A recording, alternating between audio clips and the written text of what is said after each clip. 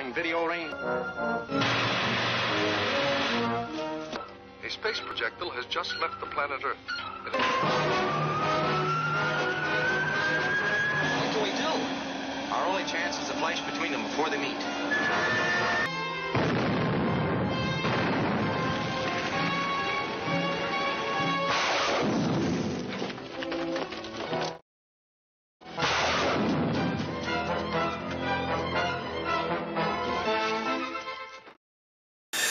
Hello everyone, my name is Bob, and this is Space Colonization with Bob number 3, in which I destroy all your dreams of colonizing Mars. Not because I want to, but because I sort of need to. I mean, it's sensible that for generations, probably, people have been thinking about colonizing Mars. And there's some good reasons for that. Mars has an atmosphere, though not much of one. And it's not going to keep you from dying if you go outside in your skivvies. It has a day that's about a day long.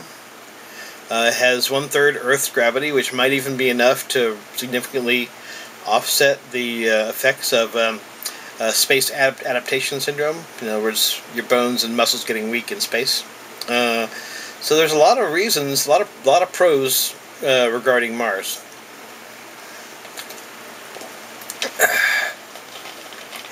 Unfortunately, there are a number of cons as far as colonizing Mars, especially in anything like the near term.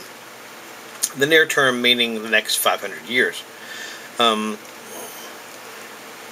One is the atmosphere, if you're trying to land on Mars. The atmosphere on Mars is not enough to slow you down, but it is enough so you still need a heat shield.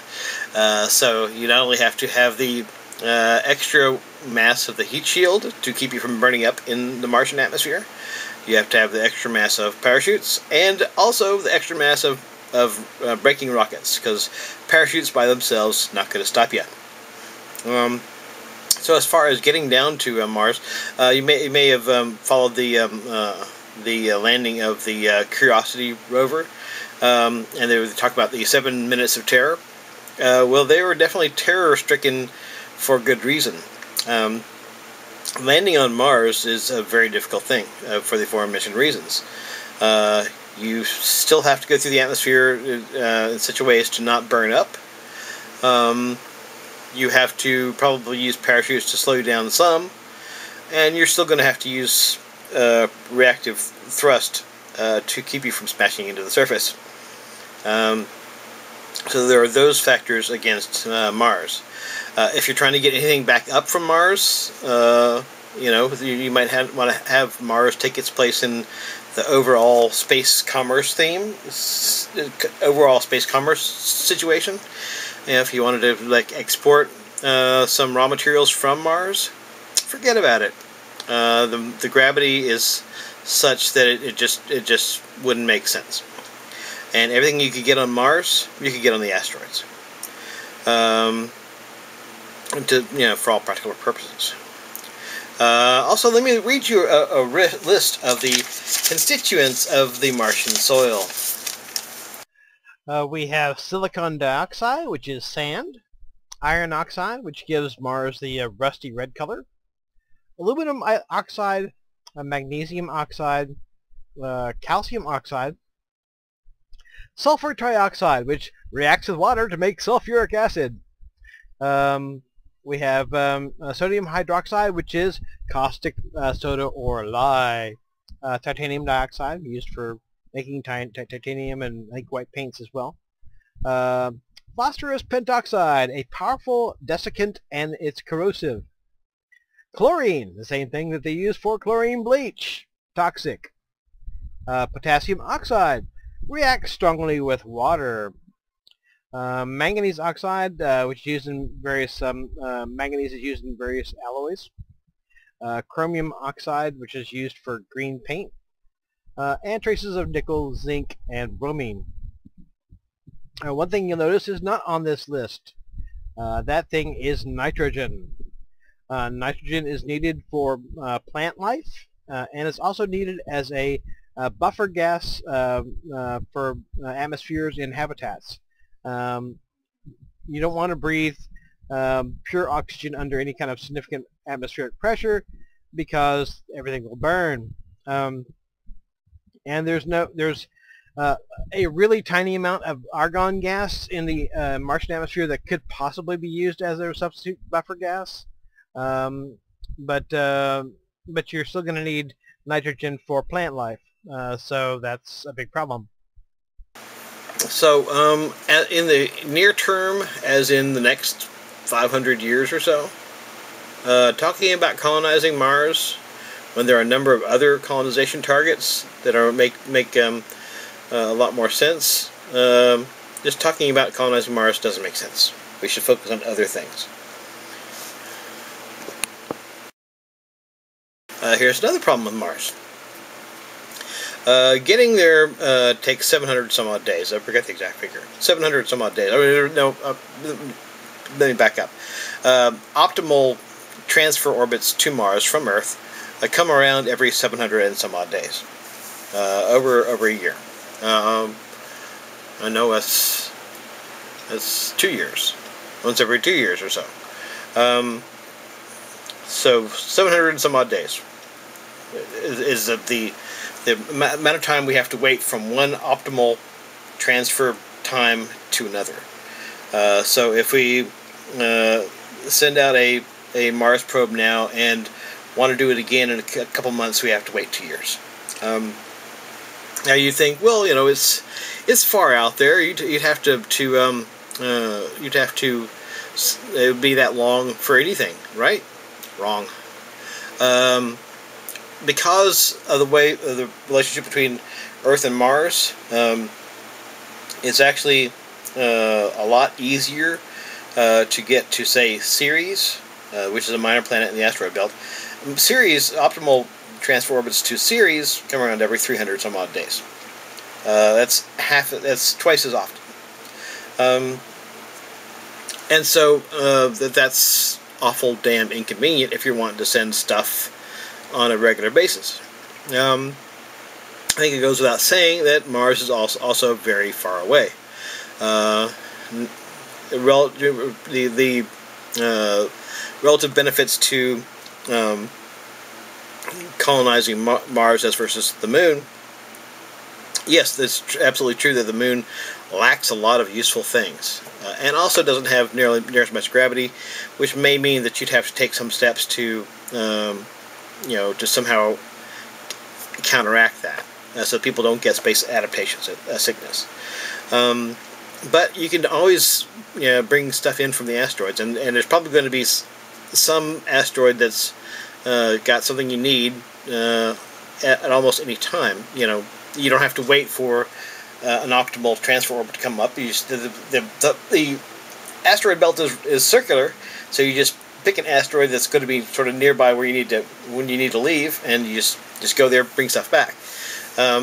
It's still a long trip, but you don't have to take Cubans on that. You just go send a robotic craft out to the asteroid belt, pick up some stuff, bring it back, and you can do that, like all the time. So the Moon as a colonization target really knocks Mars into a tin hat. There is a benefit to Mars, which is if you go outside, you can almost imagine that you're on a really bad spot on Earth. Not a pleasant spot on Earth, but a spot on Earth. You can almost imagine, aside from the fact that if you take your space helmet off, your mucous membranes are going to boil. Aside from that, you can almost sort of imagine that you're on Earth, which that is going to be an issue that we're going to have to address, which is psychological effects of, people aren't going to want to live in a submarine for years on end or for the rest of their lives. They're going to want to have some feeling of, something pleasant to look at or something. Not that Mars is that pleasant to look at, but probably beats the Moon. So that is an issue we're going to have to address at some point. I'm going to talk about it probably in a later episode. But on the whole, the problems with colonizing Mars are extremely large. It is not a really optimal colonization target, in my opinion. Ceres is, as far as we know. Now we haven't sent. We're sending the Dawn spacecraft there now. It'll be there in 2015. But as far as we can tell from right now, of course, things may change. Ceres would make a much better colonization target than Mars, aside from the fact that it has negligible gravity. So as a colonization target, right now, in terms of the technology we're going to have in the next 500 years or so, Mars sucks. I'm sorry. I'm sorry to bust your bubbles. I know there's a lot of people here who are big Mars fans, and I'm a big Mars fan too. I think Mars is fascinating from an intellectual point of view, as a place to live. Practically speaking, it sucks. Sorry, I didn't want to come to that realization myself, but I have to. Now we're talking about distant future. Mars is still the best target we have for terraforming. And I think possibly there's the old, you may have heard me say something similar to this, which is, if it can't be fixed with a hammer, it can't be fixed. Well, Mars, I think a lot of the problems that Mars has would be fixed by smashing large icy bodies into it repeatedly. And sort of the fix it with a hammer approach. Smash large icy bodies, some containing nitrogen, others containing water, and so forth. Smash the fuck out of Mars. Let the debris fall down. Put some plants, or maybe genetically engineer some plants to cope with that new environment. I think that's probably workable. I think it's probably at some point, 500 to 1,000 years from now, we could do that. And that's another reason for leaving Mars alone, which is where it's going to be kind of iffy to smash the fuck out of Mars, and in order to terraform it, if there's already 1 million or 5 million people living on it. People tend to have an issue with you smashing large bodies into their planet. So for those reasons, I would say probably we don't even need to be thinking about Martian colonization for right now. We probably should just decide we're going to leave it. When time comes when we're actually able to terraform stuff, 500 to 1,000 years from now, we will terraform it.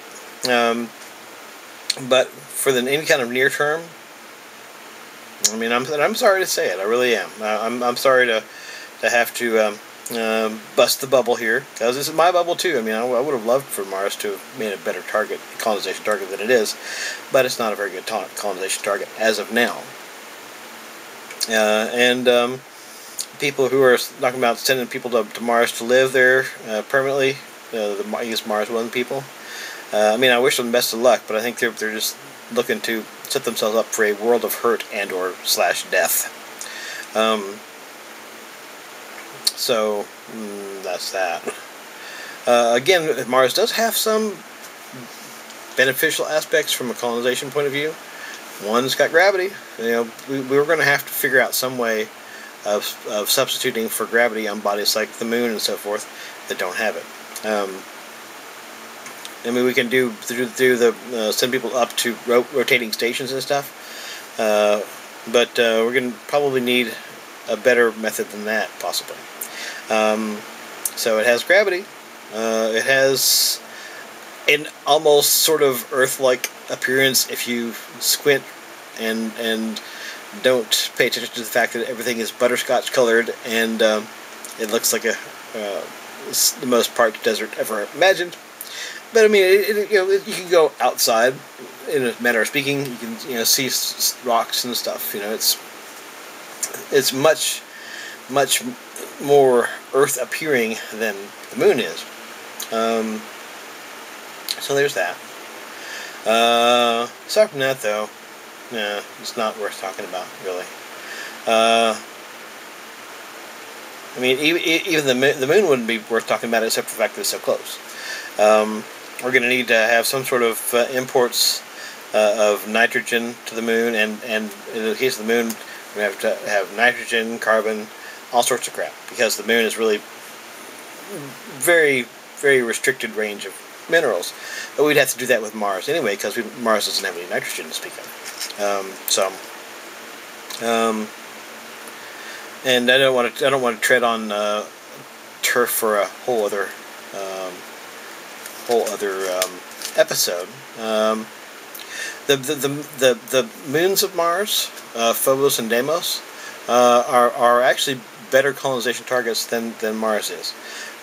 Again, the problem is that it's 700 some odd days between optimal, orbital transfer times, and that's a bit of a problem, especially when you have the Ceres just a little bit further out that comes around twice as often. So, and Ceres is bigger and may have more in the way of valuable compounds that would be useful for, say, the moon, to export to the moon. So that's it. Sorry to be the bearer of bad Martian tidings.